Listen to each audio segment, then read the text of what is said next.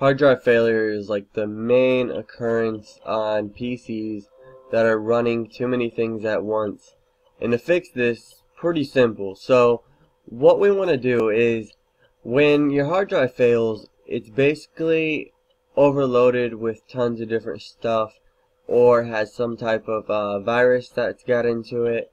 But what we can do to prevent that from happening basically is to go to our administrative tools.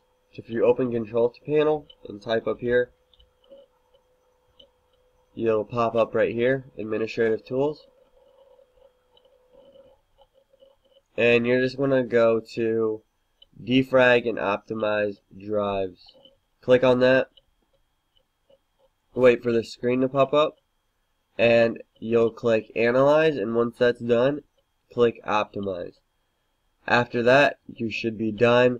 And the second thing I would recommend is to go and actually run disk cleanup. I have a video on that I'll put the link in the description about.